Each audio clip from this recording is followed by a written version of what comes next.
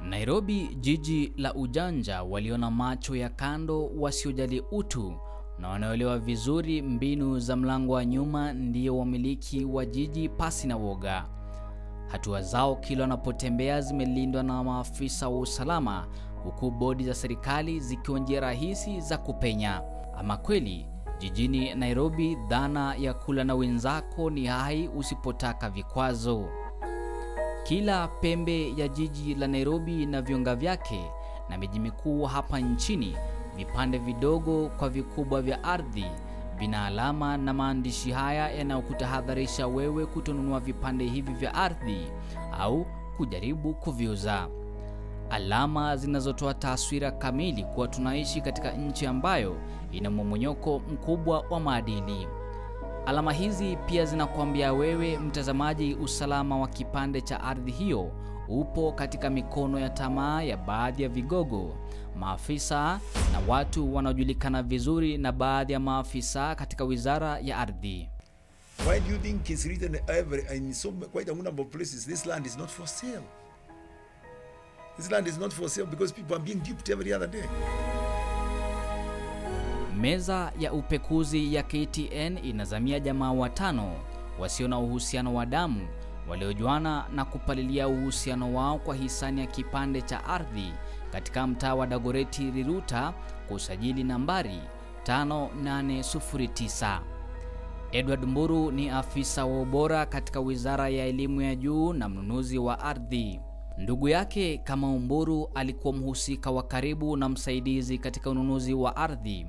George Wachira Kanyoni kufikia sasa anatambulika kama mmiliki wa ardhi aliyokuwa akinunua Edward Mburu. Jamaa huyu Boniface Ndungu toka mwanzo wa sakata hii alijitambulisha kama nduguye George Wachira Kanyoni.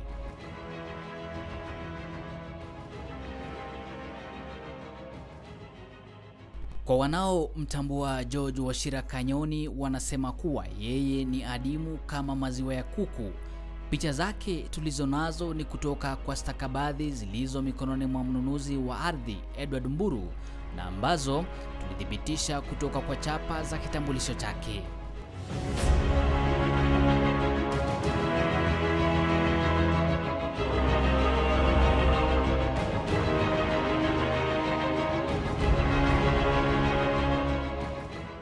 Jinsi miaka ya ujana inapozidi kumpiga chenga, Edward Mburu katika miaka yake ya 60 hivi aliamua kutafuta kijisehemu cha ardhi awekeze, kisha asahau masaibu ya baada ya kustaafu.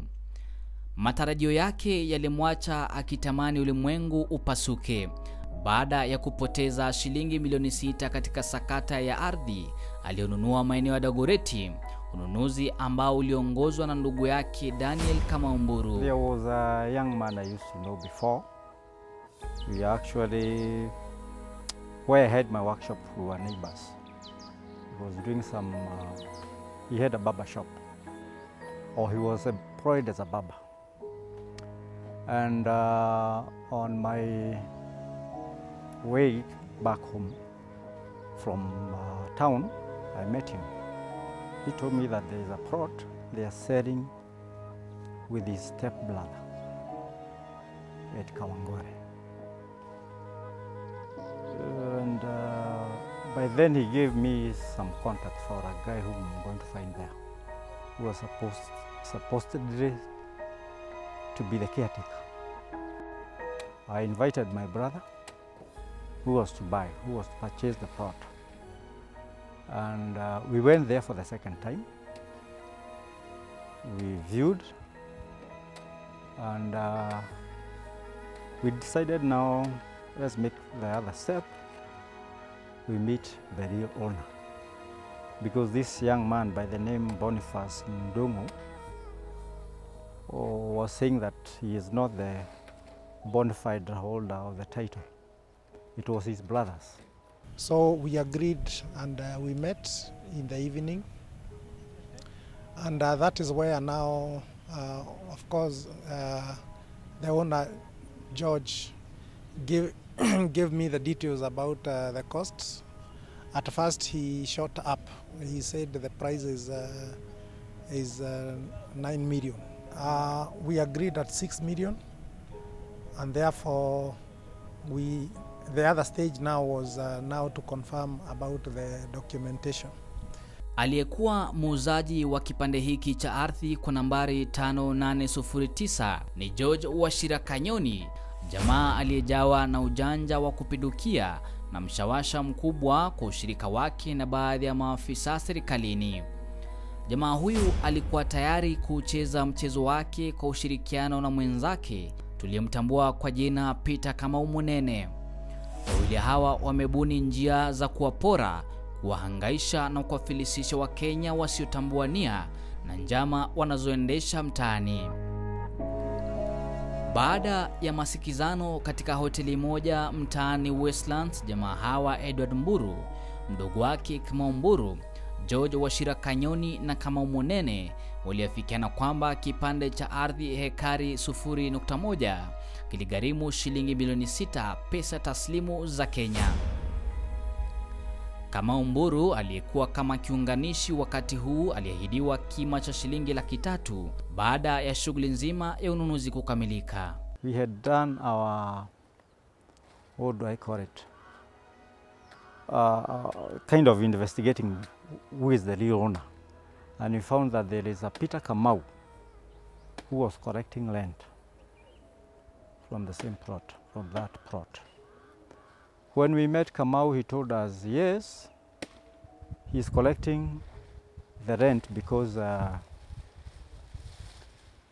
sometimes back he was trying to purchase the same plot, and he had paid about 800,000. Unfortunately, his loan, whenever he was getting the loan, could not go through. So they agreed with this George Kanyoni that he'll be taking rent until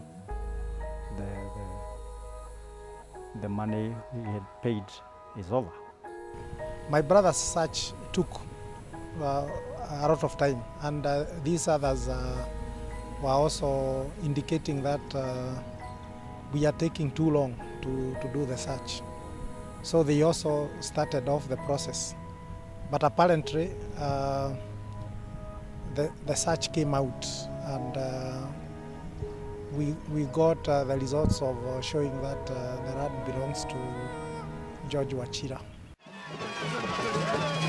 Ahadi ya serikali kufanya mfumo wa huduma za serikali kidijitali ilikuwa kwenye mtihani wakati huu, na jaribio la kipekee katika mauzo ya kipande hiki cha ardhi.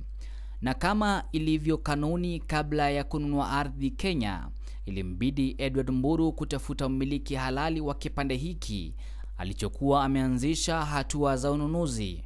Hatua ya kwanza ilikuwa ni kufanya uchunguzi kutoka mtandao wa eCitizen, mtandao ambao waliamini serikali iliutumia vizuri kurahisishia Wakenya kazi na kuwapunguzia mzigo wa foleni ndefu kupata huduma. Tarehe 16 mwezi Januari mwaka wa 2016, Edward Mburu katika uchunguzi wake alibaini kuwa kipande cha ardhi nambari ya usajili 5809 kilimilikiwa na jamaa mmoja, sio mwingine ila George Wachira Kanyoni. Ni baada ya matokeo haya ambapo alipata uhakika kuwa muuzaji wa ardhi George Wachira Kanyoni alikuwa mmiliki halali. Edward Kamau Mburu alipata ruhusa ya kuendelea kufanya malipo kama hatua ya kwanza kumiliki kipande cha ardhi. Matarajio yake na ari ya kumiliki kijisehemu cha ardhi Nairobi yalipata mwangaza pale Wizara ya Ardhi ilipowatolea ripoti kamili ikiweka wazi kwamba George Wachira Kanyoni alimiliki kipande hicho cha ardhi. They are the ones who issued me with all the documents that I needed to confirm whether this land really belonged to George Wachira. And once I got, there is no any other bigger office I could be able to go now to confirm about the genuineness of the land. Once I received the information about the land and I had all the documentation, even the land control board was also using the same information because they rely on the land registration information that is provided. We had been given already the title, a copy of the title, and also a search had been taken, but we didn't want to rely on that particular search. So I sent my brother to Rance to do the search. So he went and did the search, but of course the results don't come that particular immediately. So we waited. We continued waiting for about 3 weeks. The search came out and we got the results of showing that the land belongs to George Wachira. Kwenye ripoti hiyo kwa nambari 468498, Wizara ya Ardhi ilisema kuwa kipande hiki cha ardhi kilimilikiwa na George Wachira Kanyoni kuanzia tarehe 30 mwezi wa 7 mwaka wa 2015. The title is original from Lands Office. The search documents also had the registrars that had done the search. One of them was available, and therefore he was asked, how did you sign this document? And now this land, it seems it belongs to somebody else. So the land registrar confirmed that he signed that search. The registrar aliandika barua kusema hiyo title na hiyo search imetoka kwa ofisi yao. Ukweli tulipata hata yule jamaa alisign hiyo search. Alikuwa kwa ofisi by then. Edward Mburu aliomba mkopo kufanikisha ununuzi wa ardhi. George Wachira Kanyoni akiwa amevaa vazi lake kamili la mazoea ya kuwahadaa wa Kenya aliwafumba jamaa hawa macho. Mwanzo aliwapa chapa ya kitambulisho chake kikiwa na upande mmoja tu. Upande wa mbele uliona jina lake, sura yake, nambari ya kitambulisho na siku yake ya kuzaliwa. Upande wa nyuma uliona maelezo ya kuzaliwa na kodi maalum ya kitambulisho haukuwepo. Mjanja hapa akajua kwamba itakuwa kazi ya kumkamua kuku kwa yeyote kumtafuta kwa kutumia kitambulisho chake. Pili, jamaa huyu hakufanya shughuli hii na mashahidi kama inavyohitajika wakati wa kuuza ardhi, wala hakujitokeza na wakili wake. Wanunuzi hapa Edward Mburu na wakili wake Joseph Mbugwa hawakutambua hilo. Tatu, wakati wote wa shughuli ya ununuzi wa ardhi, George Wachira Kanyoni hakutumia nambari moja ya simu. Kila mara alitumia nambari tofauti, na wakati mwingi yeye ndiye aliyepiga simu wala sio mnunuzi wa ardhi Edward Mburu. I paid the full amount, and then we had agreed with George Wachira that now we are going to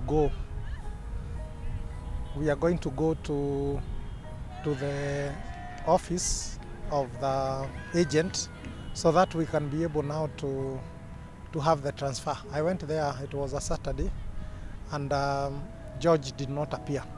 Siku aliyopata pesa hizo, George Wachira Kanyoni aliingia mitini, kuponda mali, kujiharibu na kujivinjari kwa pesa zisizo za jasho lake. I decided to write to the CS, Professor Kaimenyi, so that I can be able to get over this matter. So I wrote to him, he received the letter, and the letter was marked to the PS for purposes of ensuring that I get assisted. I went and I saw the PS. The PS called in his officer, the deputy principal secretary, and he was, his name is Kahuho, and he was, we sat and we discussed, and I gave them all the details, and actually they also confirmed that the processes I had taken were okay, and after that now I was following Kahuho's office for the purposes of getting what belongs to me. Edward na ndugu yake kama Mburu walilazimika kurudi mtandaoni baada ya shaka kuibuka kuwa ardhi waliouziwa ilikuwa na utata. Walirudi katika wizara ya ardhi kutafuta mmiliki wa kipande walichouziwa kwa mara ya pili. And we went back to the lands office, that is Ardhi House, where they admitted that the title really originated from them, the search originated from them, and they confirmed that in writing, that all those documents which we had were not from elsewhere but from their office. Actually, it was my brother who called me and told me that Kamau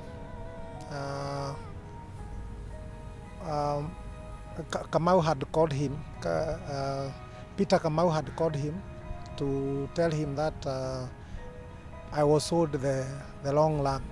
Bila kuamini masikio na macho yao, walirudi kutafuta majibu mbadala katika mtandao wa eCitizen kutafuta majibu zaidi. Wakati huu, umiliki wa kipande hiki cha ardhi uligeuka na kumrudia mmiliki wa awali aliyetajwa kukimiliki kipande hiki cha ardhi kabla ya ukarabati kufanywa katika wizara ya ardhi, kuonesha kuwa kilimilikiwa na George Wachira Kanyoni. Walio na uwezo wa kubadilisha umiliki wa ardhi katika rekodi za mtandao na rekodi za wizara ya ardhi sio wengine bali maafisa wafanyikazi katika wizara ya ardhi. You can go to your father's bedroom, get a photocopy of your father's title deed, then you can get that photocopy. You come here and you say, you know, my parents, Zijinini, title deed, reporter, these are the details. We want that title deed. Legally, you put in writing. Be shocked it's possible to get, that's what I'm trying to say, to get that title deed. Ilikuwa bayana sasa tulikuwa na mtihani mkubwa, kumtafuta mtu ambaye wengi walikuwa kimtafuta kwa kuwatapeli ardhi. Mtaani Dagoreti, sehemu ya ardhi aliuziwa Edward Mburu kwa nambari ya usajili 5809 sio, wala haikumilikiwa na muuzaji hapa ambaye ni George Wachira Kanyoni. Mmiliki halali ni mama mmoja kwa jina Grace Wanjiru Nyoike. Kando na sehemu hii ni kipande cha ardhi nambari ya usajili 5810, kipande kinachomilikiwa na Kamau Munene na ambaye ni mhusika wa karibu wa George Wachira Kanyoni. Linaloibuka ni kuwa wawili hawa walikuwa wakitumia kipande hiki cha ardhi kuwahadaa wa Kenya wasiotambua.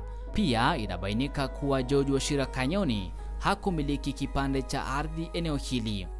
Kwa mchezo wa kuigiza, George Wachira Kanyoni alijifanya kumwajiri Samuel Njoroge kusimamia kukusanya kodi ya nyumba hizi kwenye kipande hiki cha ardhi kwa niaba yake Peter Kamau Munene. Kupitia kwa njia za mkato wakisaidiwa na maafisa fulani katika wizara ya ardhi, mpango ulikuwa ni kumfanya George Wachira Kanyoni mmiliki wa ardhi na kumchanganya mnunuzi Edward Mburu asielewe ni kipande kipi alichokuwa akiuziwa. Ardhi aliyokuwa akinunua Edward Mburu kwa sajili 5809 ni hii ambayo kwa sasa mmiliki wake ni Grace Nyoike, lakini wakazi hapa wanasema kuwa ardhi aliyokuwa ameonyeshwa Edward Mburu kwamba ndiyo angenunua, wanasema kuwa ni yake Peter Kamau Munene. later when he went to confirm the same, he found that the plot had changed ownership. It belonged to a lady. And actually, it was not the very plot we were buying, you know. They are neighboring. That is when we learned that we have been conned, we have been cheated. Baada ya George Wachira Kanyoni kutoweka jijini Nairobi, tulisalia na jambo moja tu, kutafuta nyumbani kwake na jamaa zake. Malalamishi yaliibuka kuwa sasa pesa alizomtapeli Edward Mburu alikuwa akizitumia nyumbani na mamake mzazi. Tulifunga safari kuelekea kaunti ya Murang'a kutafuta jamaa huyu George Wachira Kanyoni, kutafuta jamaa zake, kujua ni nini haswa walijua kuhusu jamaa huyu.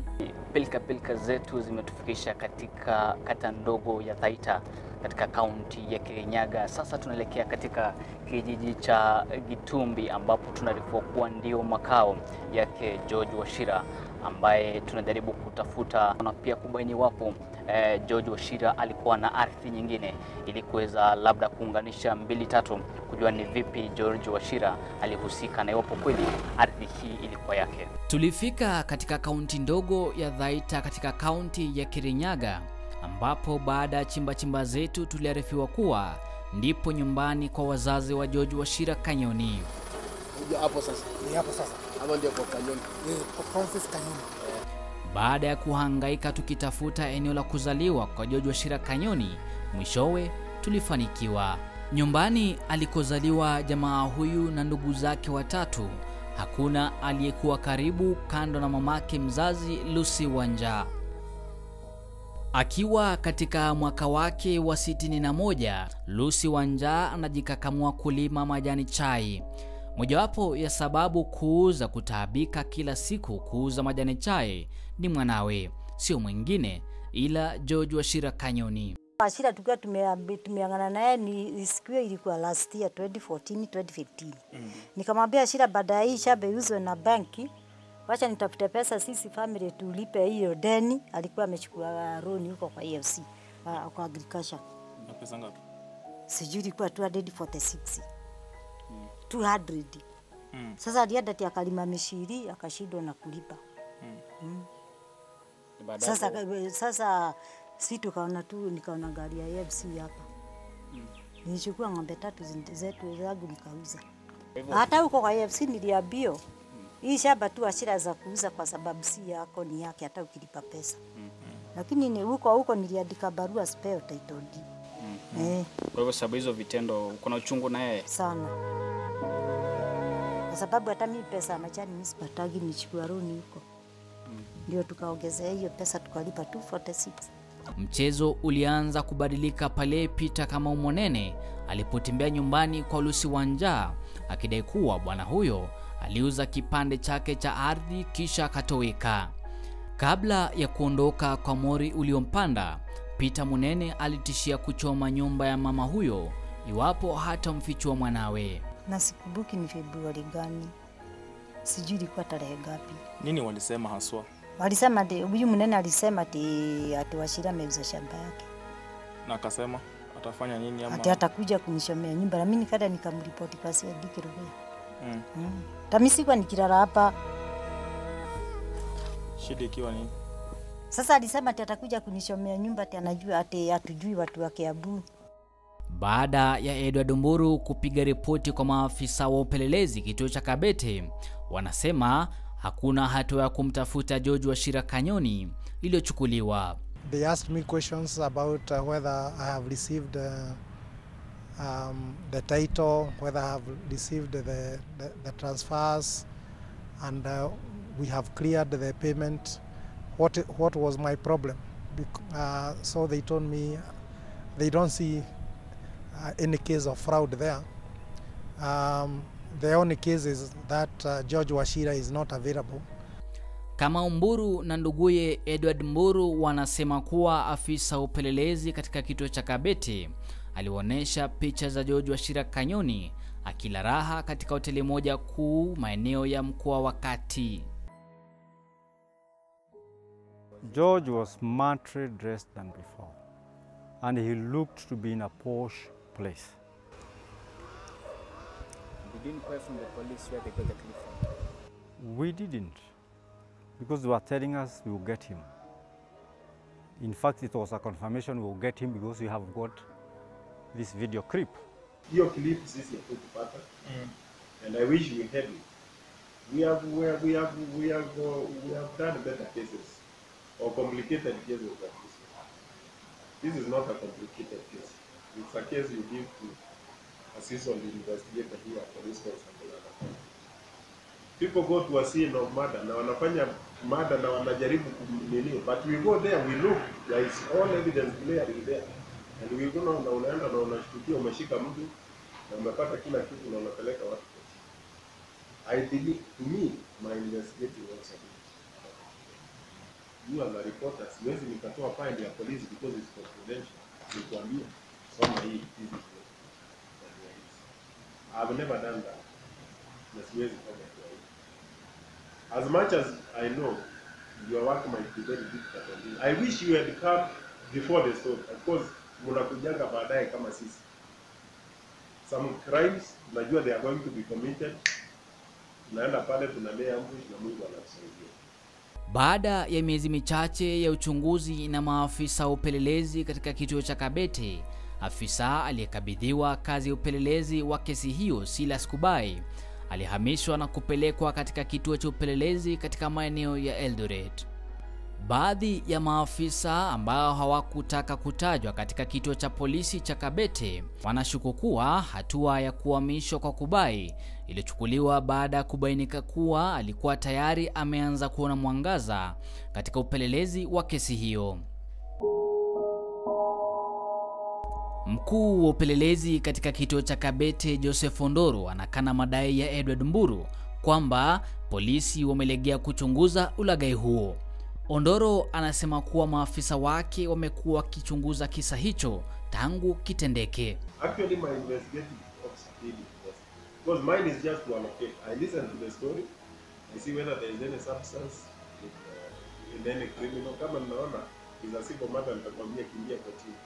Well, find a simple suit. Criminal will not assist you. Now, in this particular case, in this particular case, we did our best.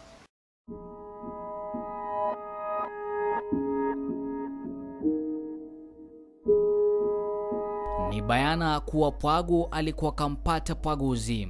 Kazi aliyopewa George Wachira Kanyoni alifanya kwa ufasaha, ila malipo aliyofaa kutoka kwa Peter Munene akatoweka bila jibu. Baada ya muda mfupi, Peter kama Munene alikoma kumtafuta George Wachira Kanyoni.